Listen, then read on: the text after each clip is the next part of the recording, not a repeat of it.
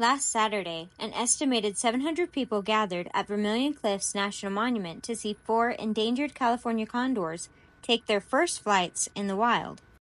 The event was a return to form after releases were canceled during the 2023 season due to bird flu, which killed about 21 condors.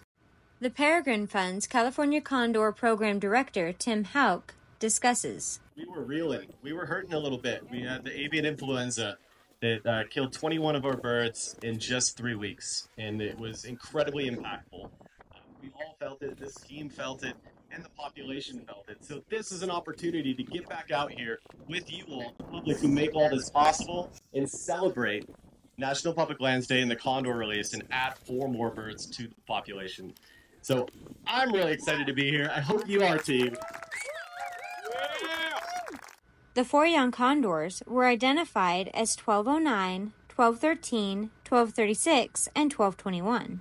Brianna Bodie, a condor biologist with the Peregrine Fund, said that Condor 1221 is also known as Malagra, the miracle chick.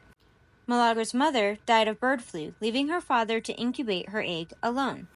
So he was very slowly starving himself to death in a cave with potential for infection with a deadly disease. So we intervened, and Aaron Rannon, actually one of the longtime crew members who also works with search and rescue, repelled in, and they grabbed the egg, removed it from him so that he had the chance to go and feed himself, brought it down to our partners in Liberty Wildlife, who incubated the egg to hatch, and then brought the chick up to our program in Idaho, where we have our condor breeding program, and she was paired with a mentor and a foster parent, and she has been hanging out with them and is back with us to be headed out for her first flight today.